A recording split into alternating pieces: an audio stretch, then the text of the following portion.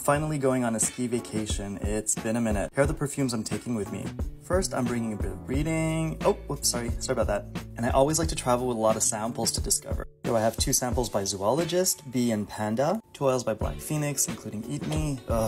Sorry, this editing tool. Unicorn Grove by Amorphous Perfumes, previously known as Black Baccarat. And where would I go without Chanel No. 5? Actually, I'm just kidding, I'm not taking that one. We're not doing that today, Susan. Let's go for Acqua della Regina by Santa Maria Novella instead. A solid fragrance by Lush called Rentless, and an oil by Pulp Fragrance called Diabolique. And shameless plug, I do wear my own fragrances. I have a solid called Summer Camp on the right, and the Element of Earth. How'd that get there? I think I'm all set. Follow to see me on the slopes.